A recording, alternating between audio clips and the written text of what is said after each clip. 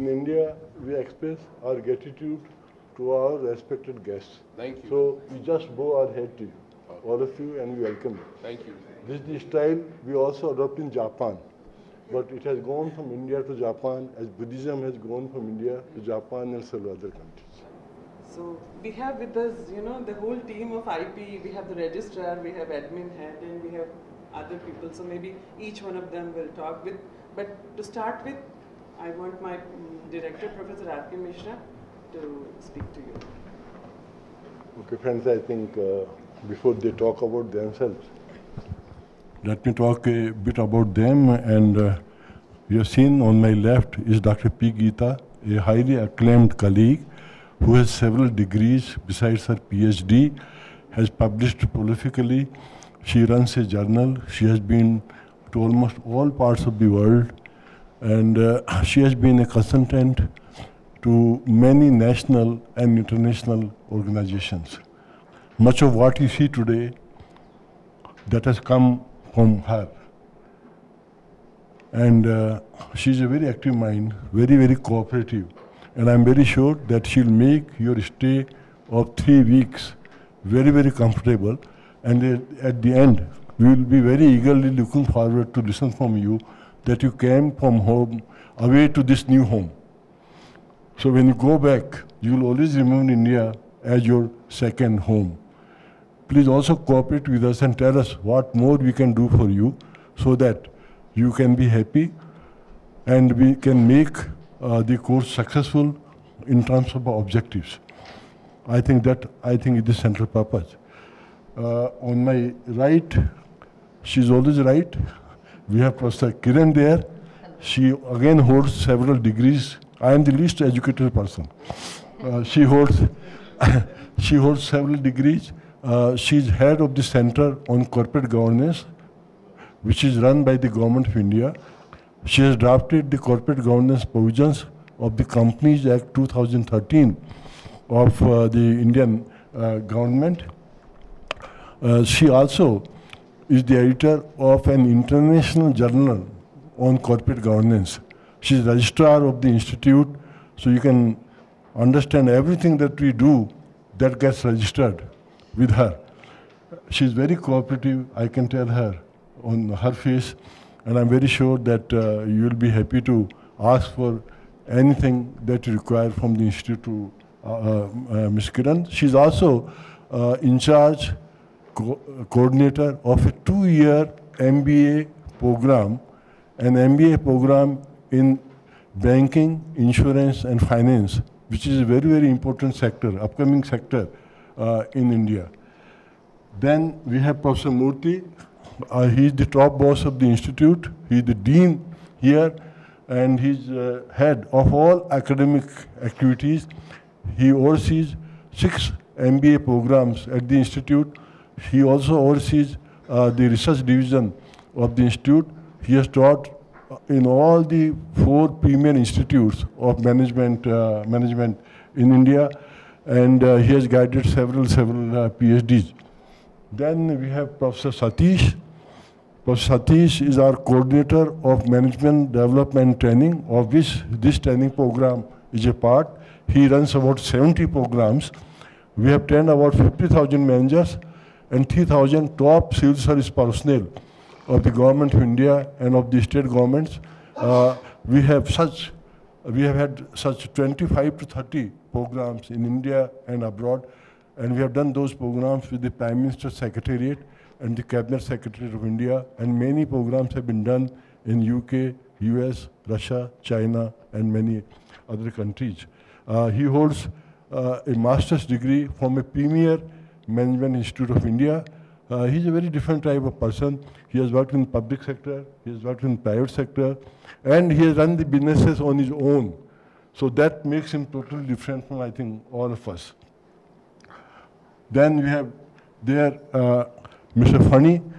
He is the finance and accounts chief of this institute, and you can understand we just can't stand without his support, because finance is the blood, life, for any individual. All that you see in terms of facilities at the institute, they come from him. He's a very generous person, and therefore, if you'd like to have any support, you'll find Mr. Fani coming forward and helping you.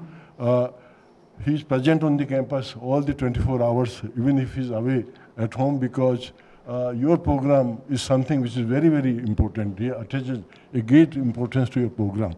And then we have here Dr. Sai Shelja. She's a prolific researcher at the institute.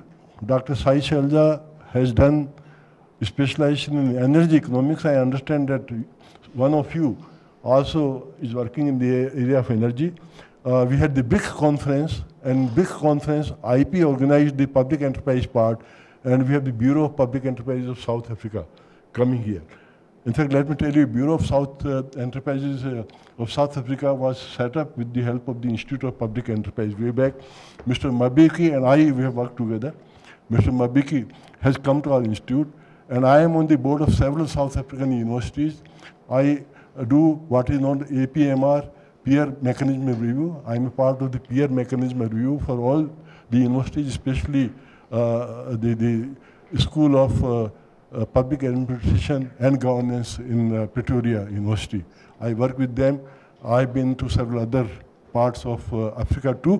When I say that, let me have the pleasure of saying that one of my friends was Prime Minister and President of Tanzania also. It was 1967 that we had the ambassador of Tanzania to India, and his brother-in-law was in my university. That was 1967. He passed out, and then he went to Tanzania. He became head of the Burma Shell. Then he became, I think, a minister. Then he became, I understand, a prime minister. Then he became president, and then he also was ambassador of Tanzania to US and Japan. This is how Tanzania has been very, very close to us. Some of my friends, they teach in Tanzania, especially the university. There is an institute of small scale enterprises. They work there. Then Dr. Sai Shelja is head of our admissions, and she is the person who looks after admissions to all our management programs at the postgraduate level. We have 7 management programs, and this year, Government of India has allowed the institute to admit foreign nationals and also children of those people who are from the Indian origin and who are on the PIO, persons of Indian origin card. So we take this opportunity to publicize our programs. She'll be in touch with you. The window has just opened, and we look forward to have as many people from Africa as we can. And you have all the assistance. You have the Africa Development Fund. I am a part of that. You can get assistance, from that. You can get assistance for your wards from the Commonwealth Secretary London. They also have got an Africa Fund. So money is not a problem. I would request all of you to send your wards to this institute for their postgraduate studies. We also have a PhD program with 10 universities in India, and we offer PhD in management, commerce, public administration, economics, psychology, sociology. These are the areas in which we offer our PhDs. We have Dr. Vidyarthi there. Dr. Vidyarthi is a PhD from a national institute, and he's an expert in the area of finance, especially capital markets. So all of you who have capital, you can consult, and I request him to give free consultancy to all of you. He also advises many sovereign funds, and much of your flows from mutual funds, they come to these sovereign funds. You can always take his advice. And there we have Dr. Mantha. Dr. Mantha is the former chairman cum managing director of one of the largest public sector defense company in India. We had a president, and his name was, former president, his name was Dr. Kalam. Dr. Kalam developed a special ballistic missile regime. And as per that ballistic missile regime, we can target any country from India to anywhere in the world. Sitting here, we can target New York, we can go to any part of the world. So he is the person who has done all that large, very large company of defense that is in Hyderabad. And he was the CMD. He's one of the very senior public sector personnel, and he's our professor on industry and IPE liaison, how these two can come together. He has been working in that area. There we have Dr. Karuna. Dr. Karuna is head of 2-year MBA program in marketing and retailing. She has 3 MAs and 2 PhDs. She also publishes a journal, New Marketing Vistas, and she is head of our placements. We have very good placements at the institute. All those students who pass out, they get a job very well within India, and many of them have gone abroad. And there we have Dr. Tiwari. Dr. Tiwari is a professor of strategy and finance. He comes from a very reputed management institute in India. We call it Indian Institute of Management, Indore. He has done his fellow program in management over there, and he's going to visit USA, maybe I think next week or in a month, where he'll participate in American Management Congress. And there we have Professor Menon, one of our senior most colleagues.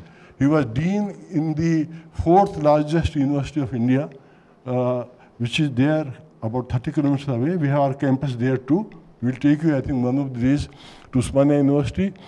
That university is set up on a 3,000-acre campus that has 500,000 plants. And once you go there, you extend your life by a few days. I'm very sure when you go back, you'll have at least added a few months to your life, and you'll live longer. Dr. Menon is a professor of accounting, finance, and strategy.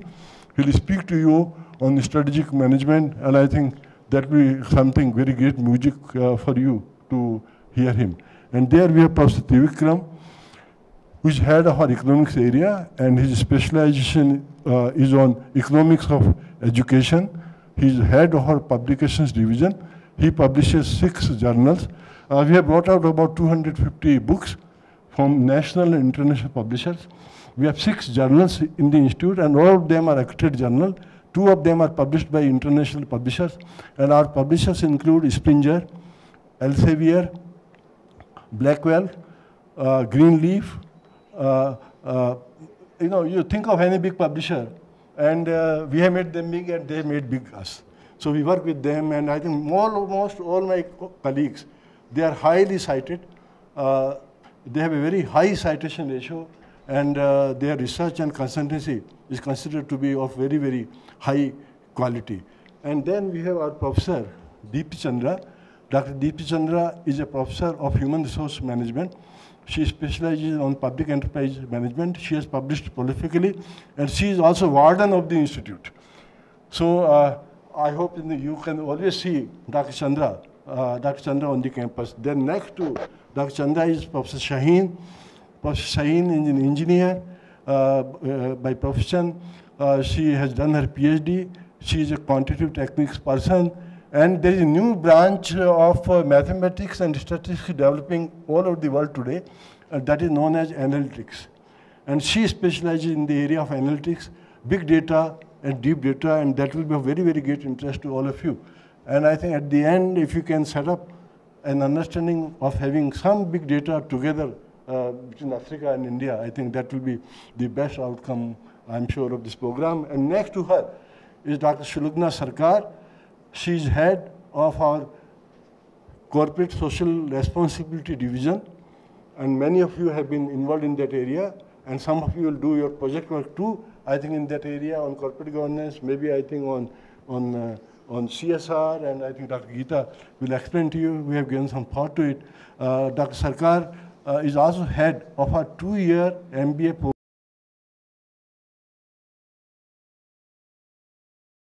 program on human resource development. And there she has brought many, many new innovative elements like HR metrics, like HR analytics, motivation, leadership, international HR management, several things. And she also publishes journal. She's a highly rated author. So this is all I think about our colleagues. And we have Dr. Janki there. Dr. Janki is our professor of environment and climate management. This institute is one among top 100 think tanks in the world in the area of environment. She has done 500 projects for the government of Netherlands on different areas of biotechnologies. She's also our head of relations with all regulatory bodies in India, and she also looks after the work of accreditation. Dr. Janki has published papers in national and international journals very, very prolifically. And there we have Dr. Lakshmi. Professor Lakshmi is head of our knowledge center. When you go down in the library, she's the most richest person. Lakshmi in India, Lakshmi means goddess of wealth. But in India, there is always a conflict between goddess of wealth and goddess of knowledge. But here you find not a conflict but convergence. In the sense that she is very rich, at the same time she also had the knowledge center, which is very, very rare. Now she'll speak more about knowledge center, but this is the only institute where World Bank, IMF, United Nations, any government body, if they have to do anything which is of global nature in public sector, they have to come to IPE. We have very, very rare reports. We have all the databases here. You can get connected to 5,000 journals here. You can do everything within the library, and you have access of those things in your room where you are staying. I think it's a very, very rich library. We have created that library over a period of 50 years or so.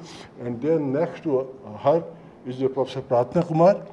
She's again a PhD, a topper of MBA, and a PhD from a very respected university.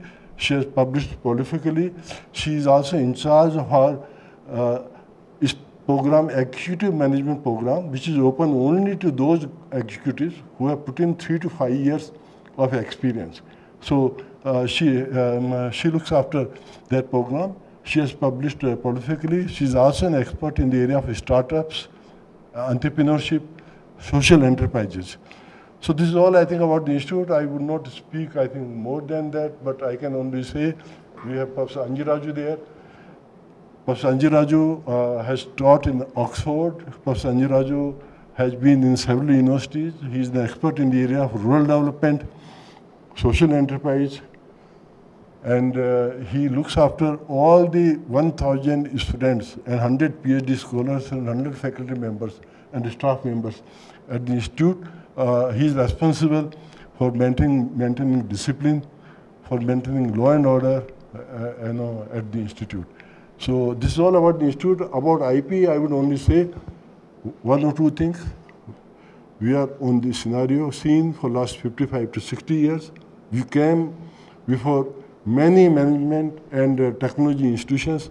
We are linked to all the ministries of the government of India. We evaluate the performance of 69 permanent secretaries, accepting defense, finance, Prime Minister's Secretariat, and there is a planning body, Niti Aayog, accepting these. And we'll show the book. And we had a big seminar where 75 African countries had come, heads of the state. They had come, and your cabinet secretaries had come. We had many other cabinet secretaries and prime ministers coming, and based on that, we then put together the performance management systems in different countries of the world. And we'd show, I hope you get many more books here, and we'll keep on getting many more things. Also, when you go back, so we are set up primarily to help Government of India to generate inputs on public policy relating to state-owned enterprises. But then, the menu, it got on expanding, and in '74, Government of India wanted us to undertake research, and therefore in 1974, IPE was recognized as a center for research in excellence. As a part of that, we undertake research for national and international organizations. We also have a PhD program. We have turned out about 85 PhDs, and Government of India has set up about 10 PhD scholarships at the institute. We also, as I told you, we also tackle our publications under research, and training. Then further down, Government of India wanted us to do consulting for problem solving. So we have been doing that for government departments, from public enterprises, even I think for private enterprises, for local level institutions. We have been doing that. And in 1996, Government of India wanted us to start courses, not only in the evening, which we had started in 1981 for public sector personnel, but also in the day. And we started, those courses in the day. Our board, as you would see, our board is a board of eminent people. We are the former chief secretary of this state. In fact, we had two states, and then there was a division. He was chief secretary of the composite state, and I would read out his biodata. He was in the Reserve Bank of India, which is the top bank in the country. He's an activist. He's connected to rural development. He's connected to social transformation, economic transformation. He heads the institute, and we have very eminent scientists. In India, we have Indian Institute of Sciences, which is number 10th in the world, where scientific research takes place, and president of that institute, who is also a Padma Bhushan, a public kind of recognition. We have Bharat Ratna, that's the top recognition. The next one is Padma Bhushan. So he's a Padma Bhushan. Then we have a very motivating person who leads startup and entrepreneurship movement in India. His name is Mr. M.D. Pai. He's also on the board of the institute. And in commercial banks, in 1934, we had set up the State Bank of India, which is the top commercial bank in the country, and many other sub-banks are getting merged into that. And the CGM of that bank after retirement, she was working for 200,000 personnel. She's also on the board. Besides that, as all of you know, in the public sector, oil and gas enterprises, they are the topmost enterprise. And we have Oil and Natural Gas Commission. Their chairperson is in the board of the institute. Then mineral enterprises are very important, like South Africa. I have been to northwest province of South Africa. I stayed there for 3 months, and we developed there together what is known as rural development policy under the R&D program, construction program. And there we developed a raft of rural development institutions. And as a pilot project, that was implemented in 2 provinces of South Africa.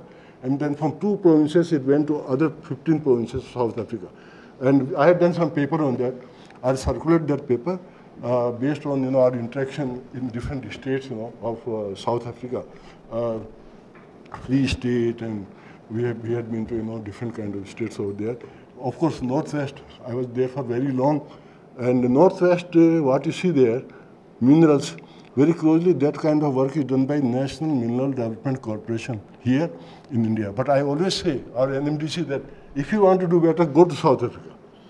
Let's see how they do it in the Northwest province, where you have all kinds of top minerals of the world in that province, and the best kind of methods of extraction, which are not heard, and even not seen, and even not implemented. So we do that. So we have been doing all these things, and now, as you would see, we have a faculty strength of about 60 colleagues. They are full-time faculty members in different areas, like sociology, political science, anthropology, management, commerce, languages, foreign affairs, diplomacy. You think of anything, management, all of them, they are here. We have a board, which is very, very eminent, I told you. And also, we have access to about 100 adjunct faculty members who come from public policy, civil service, topmost universities, topmost labs in Hyderabad. They all are attached. So always we can go to them, and always they can come and they can help us. I think we'll talk more about that later, but meanwhile, some more colleagues have come here. They have joined us, and there we have Mosmi Chatterjee. Dr. Mosmi, Mosmi Chatterjee was a great, great actress, film actress. So I always, when you say Mosmi, I remember Mosmi. Mosmi is doing her PhD with one of the topmost technology institutes, like in US. You have MITs. We borrowed that pattern from US and India, and we also set up Indian Institutes of Technology. She's doing her PhD over there. And next to that is Professor Raj. Dr. Raj is an MA in Political Science and Public Administration. He has worked in the Indian Police Academy. He has worked here. He has worked in a financial institution. He's an excellent trainer. He has done a lot of case work with Dr. Sulugna Sarkar. We have a case center over here, and he publishes many things. And Dr. Geeta, Dr. Sridhar Raj, and Dr. Kiran, they are part of a trilateral dialogue between India, Nepal, and Bangladesh. And we, 3 institutions are promoting policy-related studies And those studies will be converted into cases and also training program for the top personnel of these three countries. So they have come. Let me, once again, we have Dr. Shrikant. He is head of our research. We have a research division here, as I just told you. We have our PhD program. We have, commission research. We do many research on our own. We publish our annual report by way of corporate governance. And he is the person who liaises between all, research institutions. And IPE, we have been accredited as PhD center by 10 universities in India. And next to him is Dr. Usha here. She is an expert in the area of trade. And she does work on trade treaties, trade, tariffs, regional trading blocks, and international finance. Am I right? I think, these kind of things we have been doing. Very difficult to understand trade. But no, we have a very, very good colleague over there. So friends, I think, the time for wait has come to an end. The president who will inaugurate has already come. And she tells me that you have no business to speak any further than this. Thank you, sir.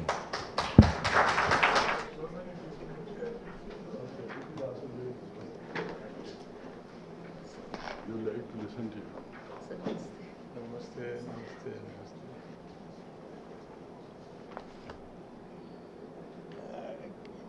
namaste. Right. Dear participants, my faculty colleagues, and officers from IP. It is indeed a great moment for all of us. We have in our midst a top administrator, a top thinker, and a top human being, who is our president, Shri K. Madhav Rao Garu. So please join me in welcoming him and giving the praise.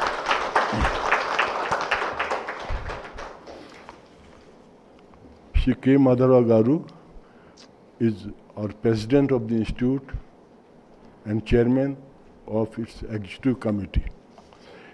He has been with the institute for last 35 years and more. And if today institute is at this juncture, it is all because of his leadership, his interest in the institute, and the time and effort that he makes for us to move forward.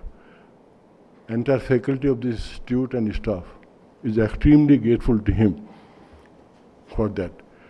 And you can understand his interest in the institute.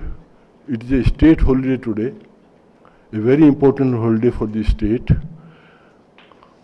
But our president has been gracious, very gracious, in accepting our request of coming over here and blessing all of us. You wanted me to tell something about our president.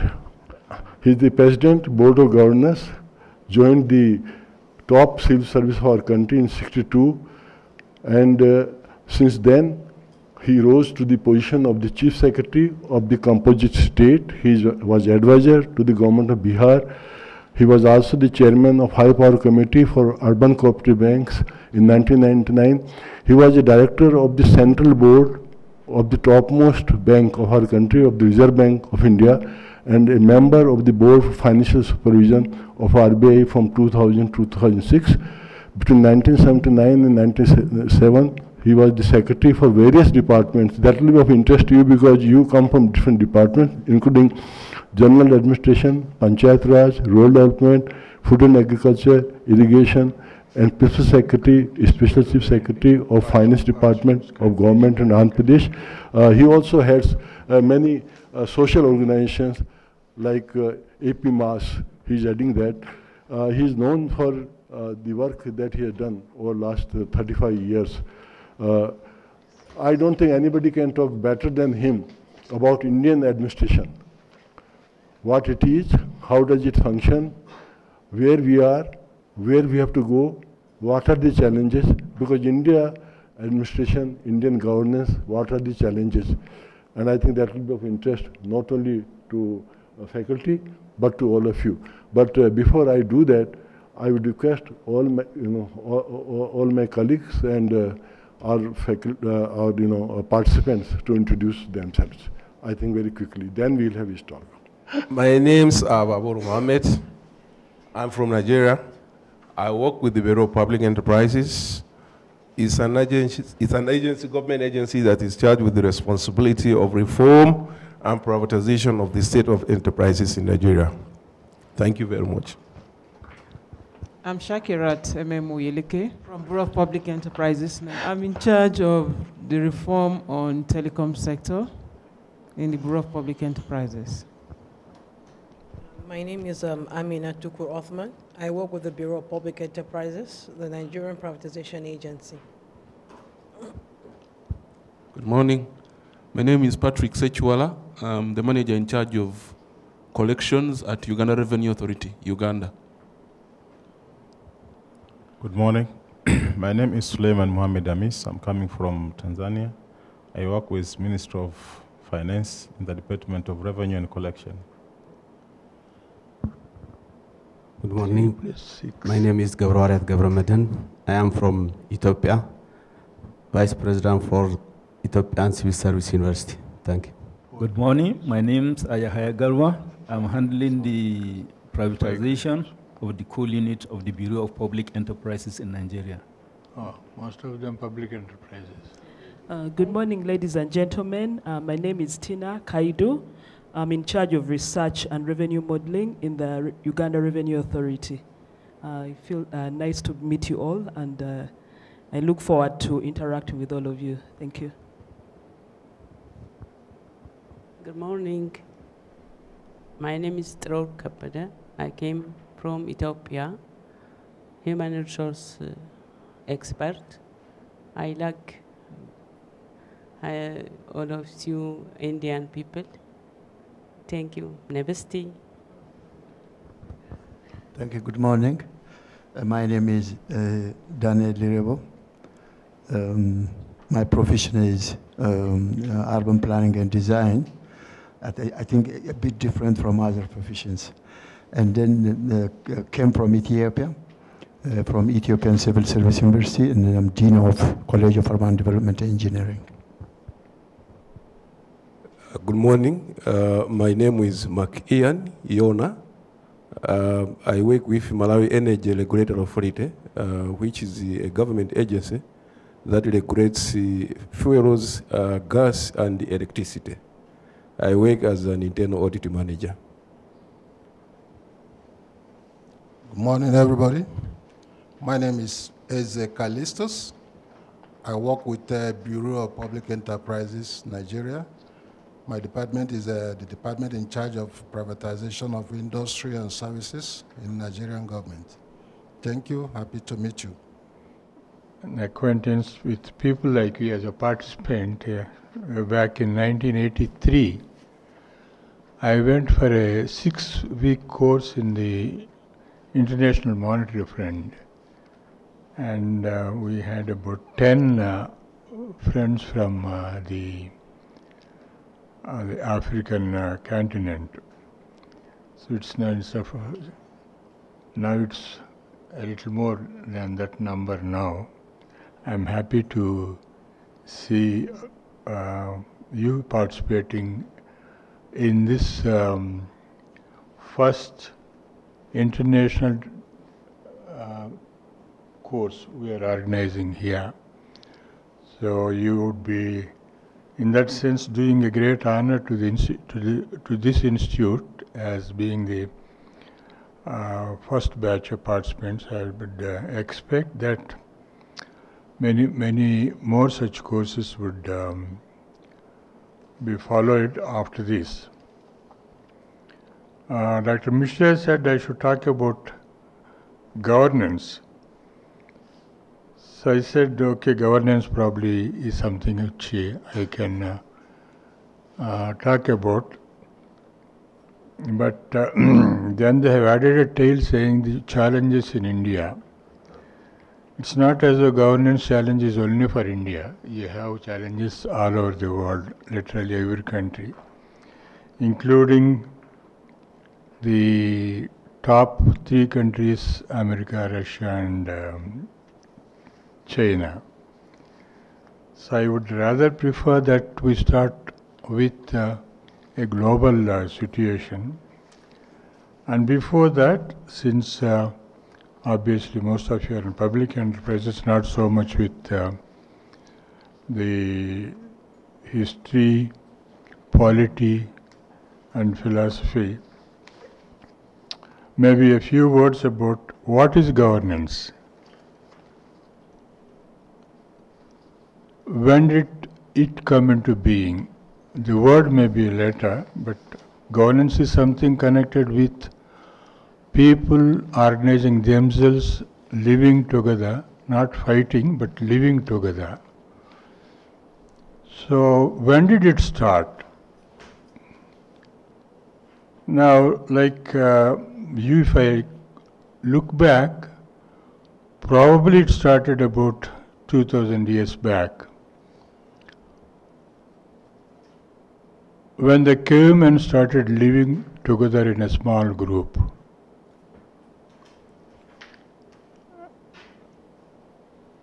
Why do people have to live together? Before that, it was the animal world. We have evolved out of the animal world.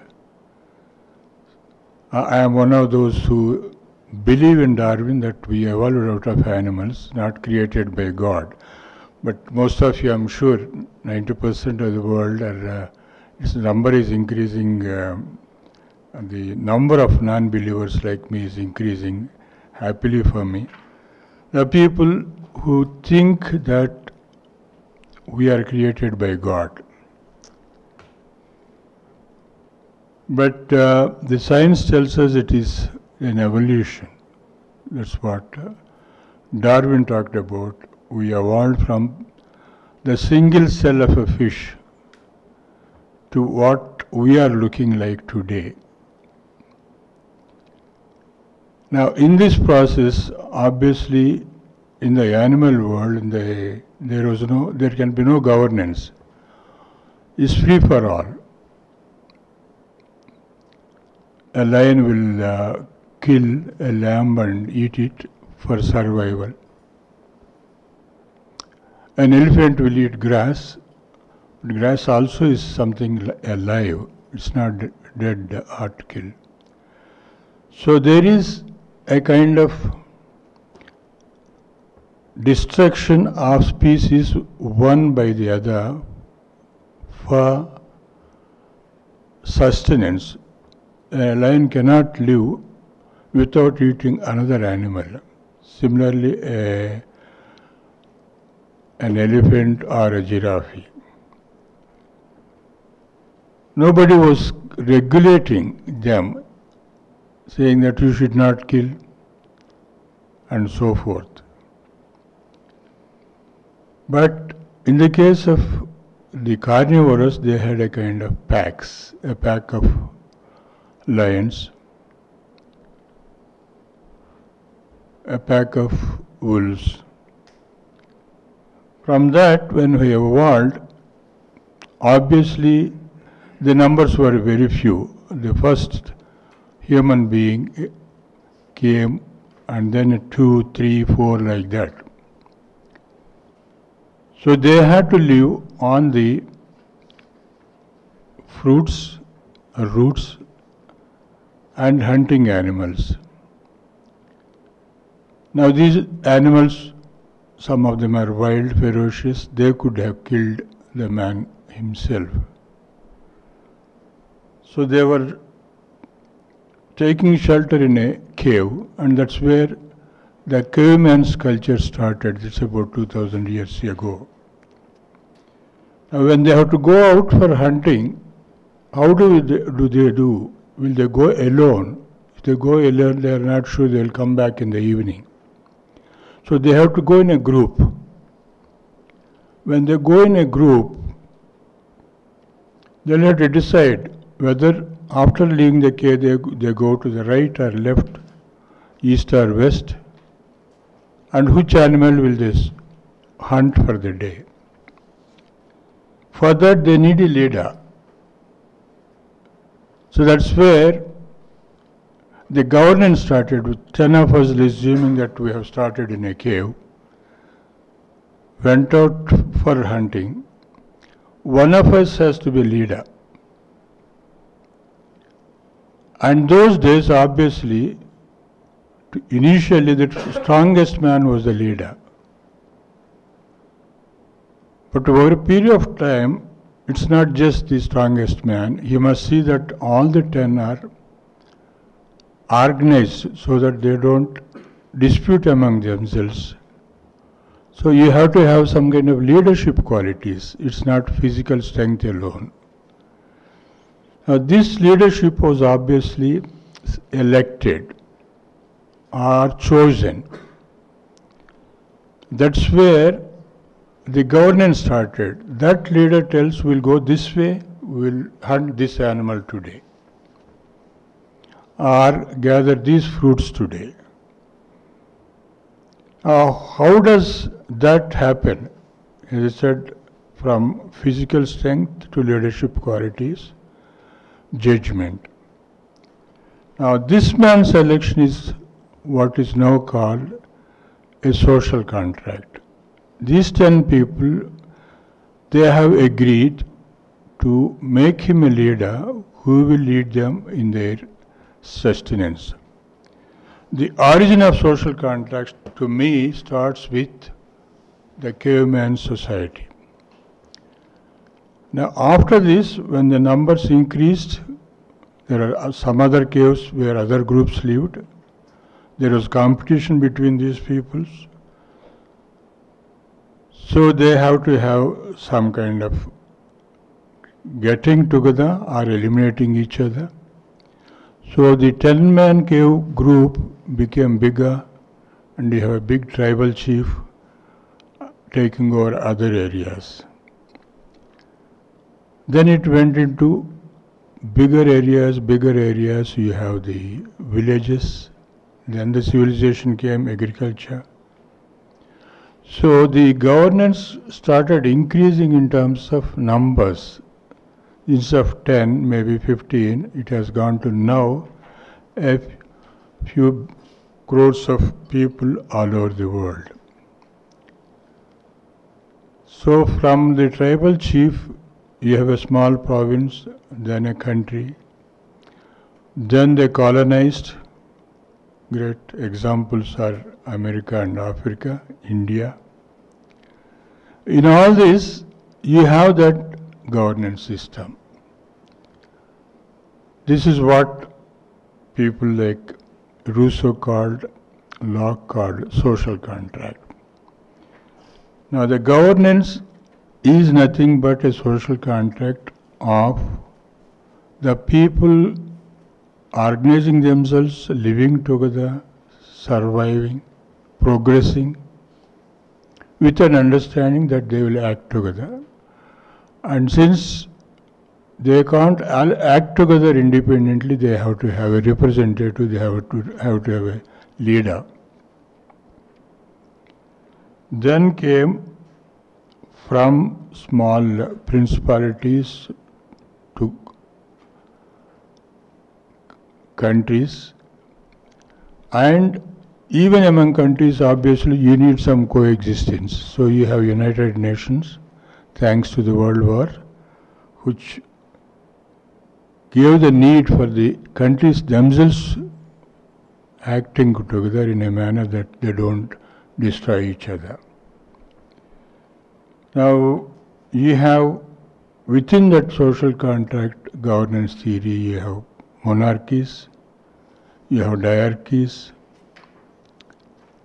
you have dictatorship, you have democracies, and in the democracies, limited democracies, you have presidential system, you have parliamentary system, so on. There are variations, but at the basis is the issue of governance.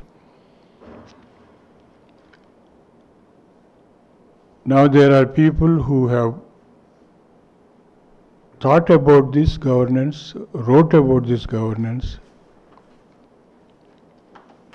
and when they looked into the way it should be organized, obviously they have to see the nature of the human being. And the first man who said in a very, very strong expression, Hobbes, he said, man is essentially selfish, brutish and short. The animal is selfish. We have evolved out of the animal, so we are selfish. Now, if you are selfish, one man's self clashes with the self of the other man. One group's self clashes with the self of the other group.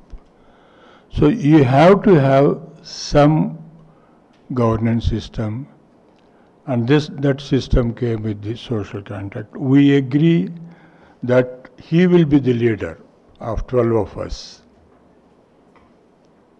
Till we find he is so unfit, we will say, no, he is not the leader, she is the leader. This is how it started. And today, in the most evolved system of governance, which is supposed to be democracy, how does this social contract take place? We have elections. Some places it's 4 years, some places it's 5 years. In India we have elections every 5 years. Now the elections are the social contract. In the election, the people elect representatives for an area. Those representatives constitute a legislature of a state or a province in your area. You call it probably province or state. What do you call it? Units of a country. We call it states here. And at a higher level, you have the legislature for the entire country, the parliament. So every 5 years, we renew that social contract by electing the representatives who have to govern us on behalf of us. But the basic understanding behind the social contract is that the people whom we elect or the king whom we accept rules for the benefit of all. But obviously, if man is selfish, how does he rule for the benefit of all? Then you have the concept of social good, you have the concept of individual will and the general will. People like Hegel, again Hobbes, Locke and Rousseau, they talked about this. And the great philosopher Bentham gave this slogan: what is the job of a ruler? Whether it is the king, or today whether it is the president in a presidential system, or the prime minister and his cabinet, what is their brief? Their brief, according to Bentham, maximize the good of maximum number of people. Maximize the good of maximum number of people. Now that is the principle of governance. That is the basis for social contract. Now if their job is to maximize the good of maximum number of people, is it happening?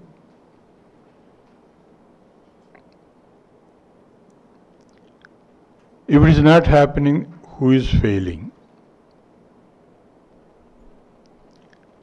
Now, we'll here take the case of India.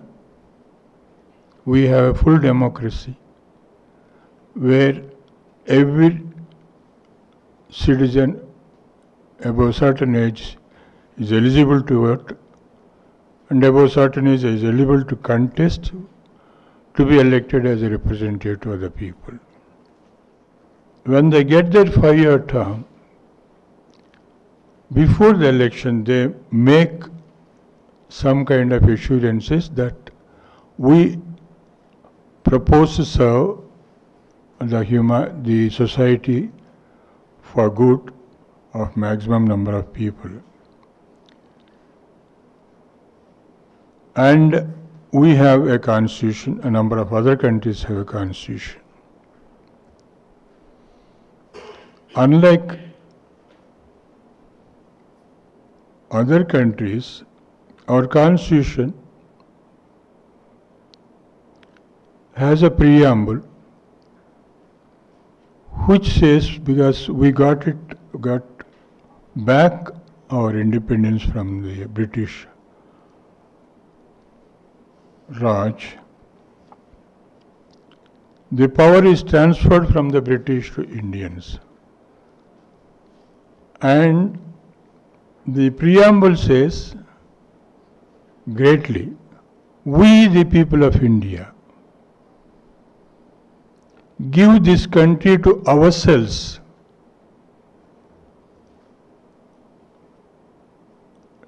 to establish a system where there is equality, liberty, fraternity, and particularly in India, which this provision is made, the state shall endeavor to reduce inequalities, concentration of wealth, and make the resources of the state and opportunities available to all the people. The principle of equality is the same as maximizing the good of maximum number of people. Not many constitutions would say that the governance principle is to reduce inequalities, but we have said that.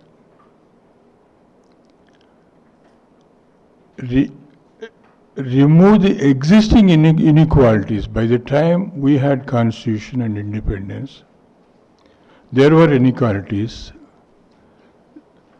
The framers of the constitution said we will reduce the inequalities and we will not allow concentration of power, wealth, and access to the opportunities and resources.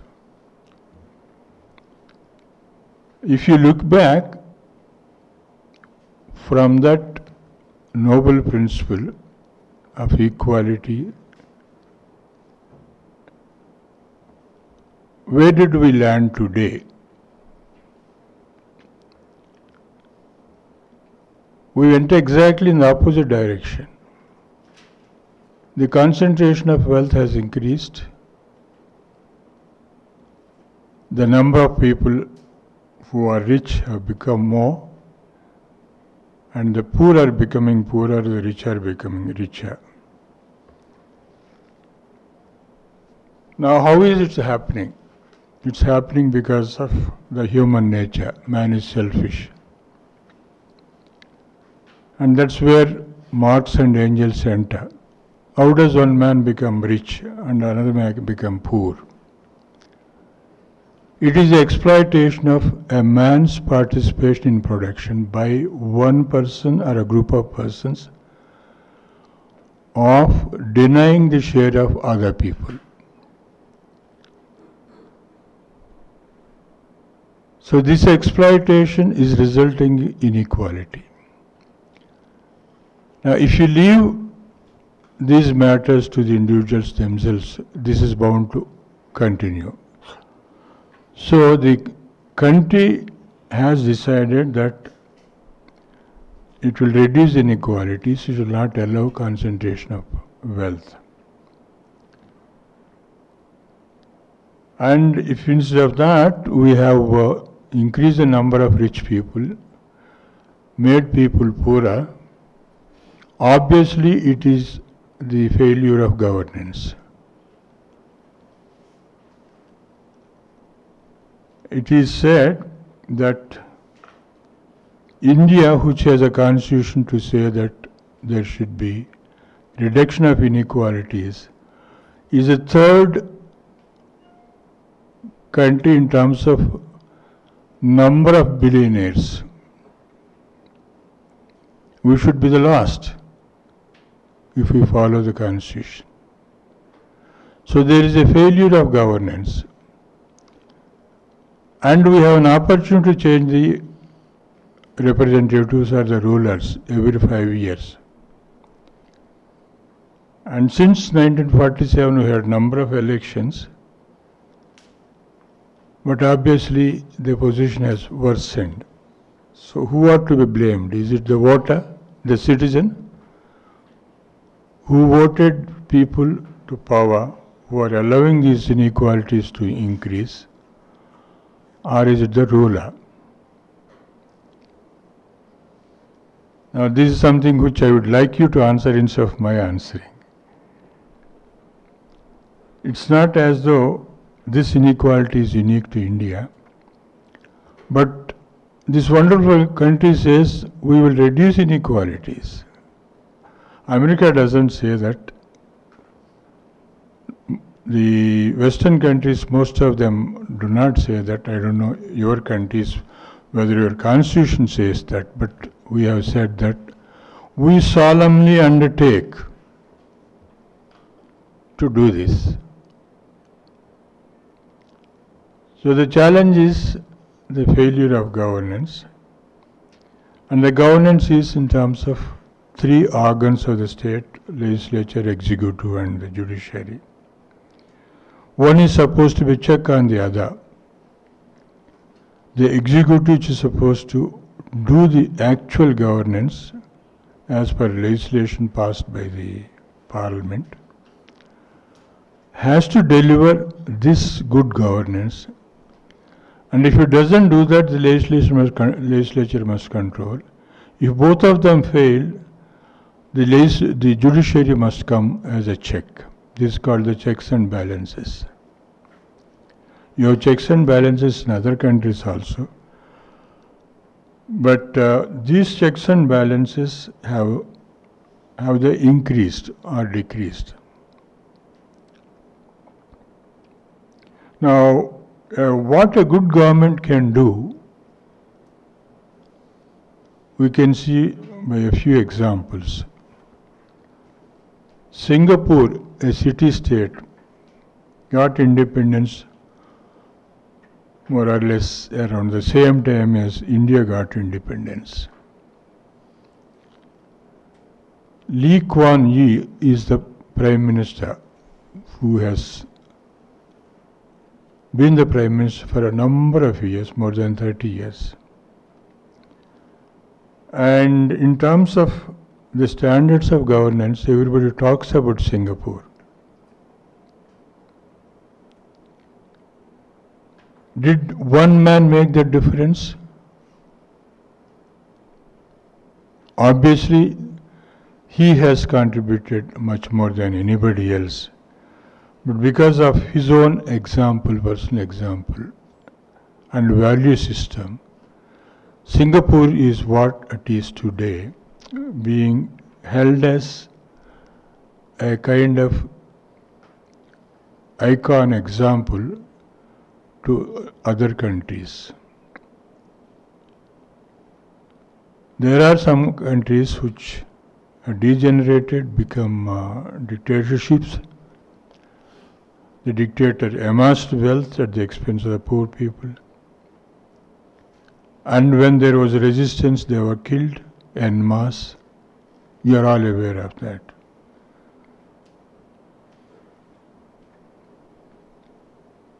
The thinking that came up particularly in India, and it's so with most of the Western democracies, if all the three organs of the state,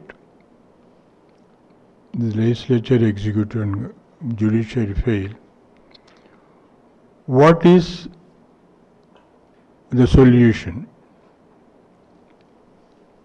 Now the solution came in terms of what is called the fourth estate, the media. The media represents the dissatisfaction, the misery of the people, and challenges the state organs. He did a good job for a long, long time. But in India, so is the case with most of the other countries, the media also was captured by the rich people.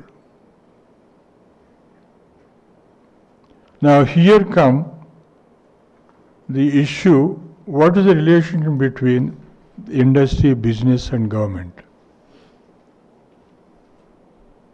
Interestingly, it's not as though today the businessmen of India have captured the government for the first time. The businessman prospering with the help of government has been again as old as the Crusades, as old as the voyages. It's the businessmen who have financed the voyages so that he could go on and discover America and occupy that land. He could go discover India, occupy it, make it as your colony. And he was even financing wars. When you get financed by the businessmen, when you come to power, obviously you're obliged to him. So there is a nefarious relationship between business and the governance. To the extent we can control this relationship, we have that Bentham principle of maximizing good of maximum number of people. We have cases where the bank finance, which we take as a loan for putting up an industry, small or big, comes from a bank which is the people's savings deposited in the bank. It's a resource. The banks are licensed by the government, so it's in that sense a public institution. Is the bank giving loans to the people in a fair manner? You would have heard, some of you, Reliance is one of the, it is the biggest industrial house in India. That house alone has taken a loan of 1 lakh crore rupees from the bank. Now, if the resources have to be distributed to all, how can one person take or one family take 1 lakh crores of rupees? There is another group called Adani, he also takes 1 lakh crores of rupees. Now, after taking the loan, are they all paying back the loans? You have what we call the non-performing assets, where they do not pay the bank and banks get into trouble. And when banks get into trouble, the government goes to their rescue by giving the taxpayers money. A famous example is that 2007-2008 collapse.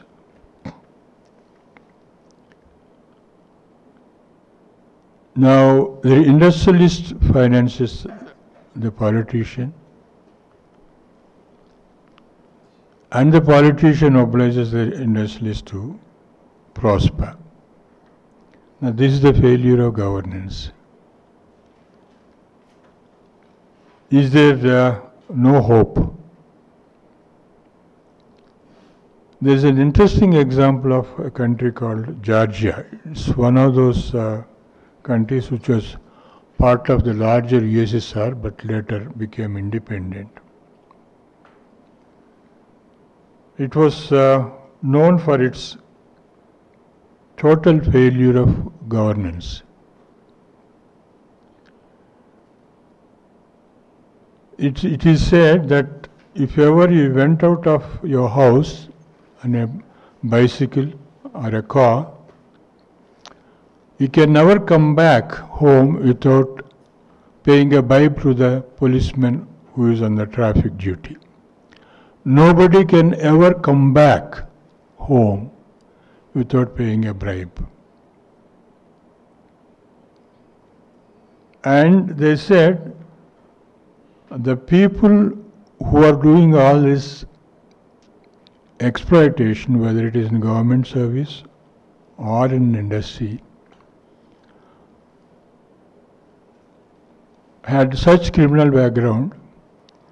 The government employees also started adopting their practices. And the report says, the report is not by somebody who is a pessimist, but the World Bank. This is a study made by the World Bank in 2010 of Georgia. And the heading is, interestingly, Fighting Corruption in Public Services. It is this which report says, it is difficult to distinguish between a criminal and an official. The biggest house belonged to the official. The costliest car belonged to the official. How did he become like that? Some of you are in government service. Our salaries are not such where we can afford the costliest car and the biggest house. So obviously they made money through corruption. So it was going on like that, and in 2010 there was a new parliament was elected. The entire populace of the country were so fed up with the corruption, with the crime, that they went with a rose in their hand to the newly elected Parliament House, and they said, "We have come here to give you this rose and congratulate you for being elected as the new members of the Parliament. You know what's happening in India, happening in this country, the corruption, the crime. We hope during your tenure, things will improve." And they quietly gave a message so that they are not stopped from talking to them.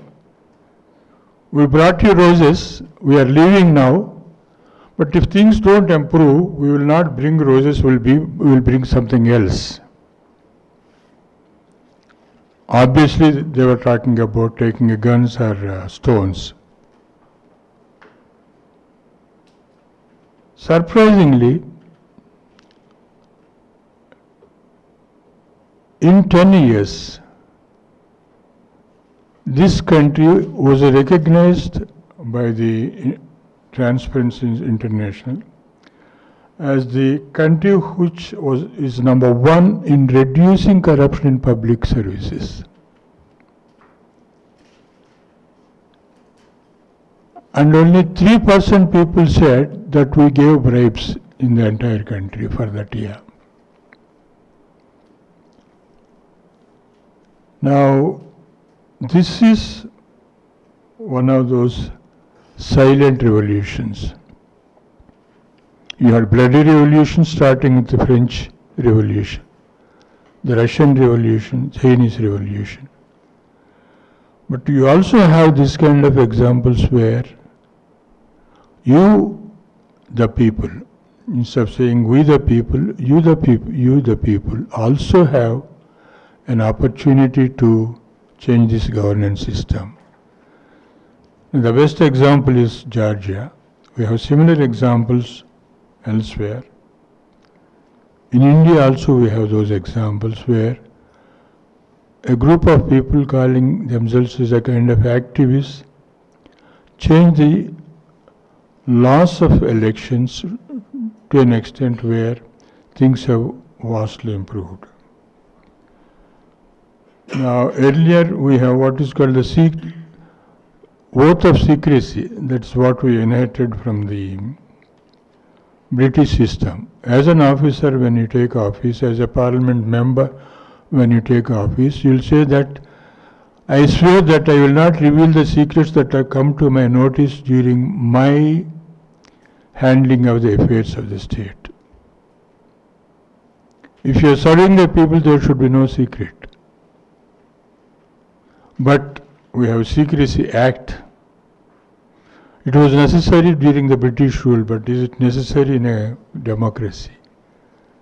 But certain things we continued to the misery of the people.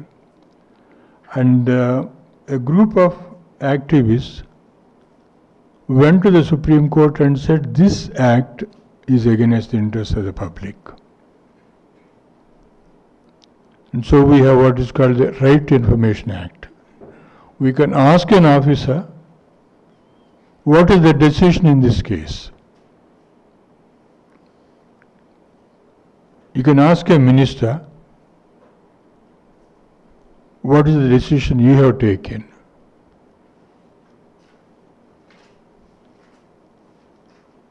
Then a similar example came with the ADR, Association for Democratic Rights.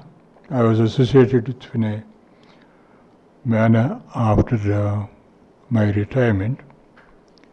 3 professors from IIM Ahmedabad, they were teaching in that university, institute rather. One evening, they were getting depressed over a cup of tea. The country is such a bad failure. What's the solution? And they said, there is no point in complaining. Let us think positively and say what is it we can do. They started that association called the Association for Democratic Rights. They are the people who are responsible for bringing a number of improvements in the election laws. People would spend much more than what is authorized by the election law in the elections. So these people said they must declare their expenditure. They went to the court and the Supreme Court said yes. They must declare what are the assets they have at the time of election and what is the expenditure they have incurred. Is it within the limits prescribed by law? Has it increased? I wouldn't say that everybody is spending within the means, within the limits, but this kind of gradual activist reforms are what is possible. Now, obviously, we have traveled too far in terms of time and maybe civilization that we won't go back to Bastille's days and then have a revolution. But say that we can do things in a more gentlemanly way. You do this, you take this rose, you do this, otherwise we'll have to come back with something else. Is this really the only solution? Is it solving the entire problem? No. But you have to make a choice. You take to violence or you take to civil society activity. This is a challenge not just confined to India, but in the whole state. Now you are seeing today in America what's happening. It's full of Trump.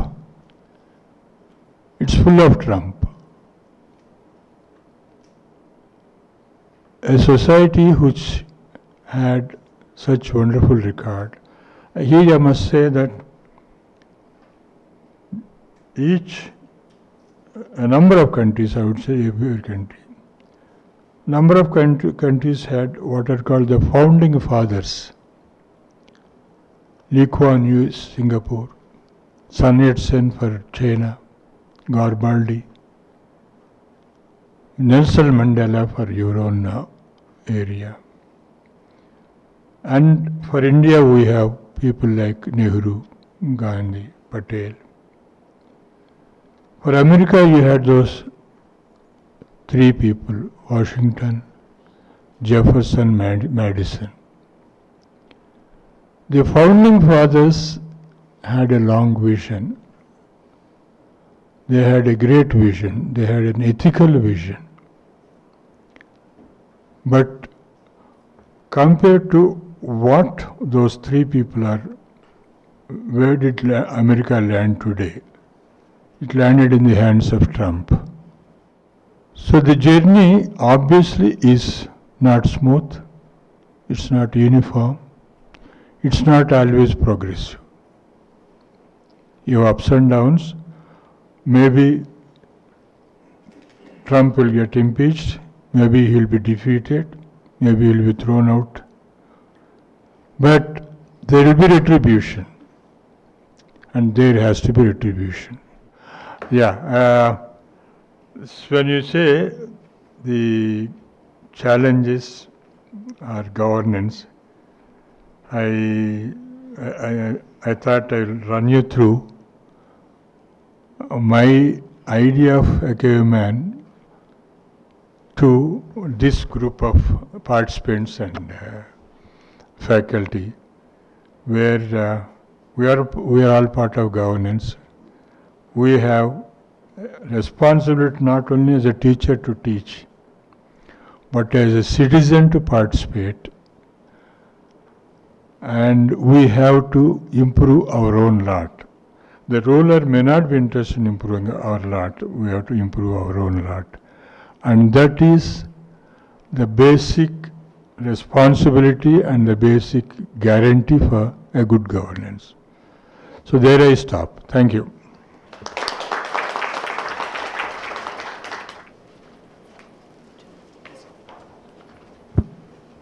I think in a very nutshell, you got all that should have gone into, and all that we can think and dive into home after this talk.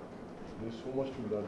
Sir, let me also express my gratitude. I think you are compressed. I think we call in Sanskrit Bij Mantra. There is so much around that can be condensed. But it will only come from you because of your rich experience. And let me tell you, I think if we have to learn the art of leadership, going to books, thinking, I've been very, sir, I've been observing, I think we have not to go elsewhere. We have to take a leaf, only leaf from you. Not whole book, only a small leaf from you. And I'm sure that we can go forward. And the last sentence is the most important sentence. That we have to do anything, we have to come to ourselves. It is we who can change. It's we who can achieve. It's we, I think, who can inspire others. It's we who can inspire ourselves.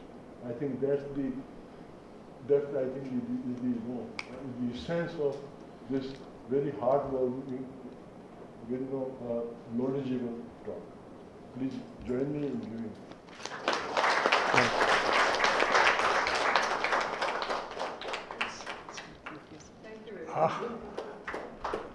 The lady comes, I must get up.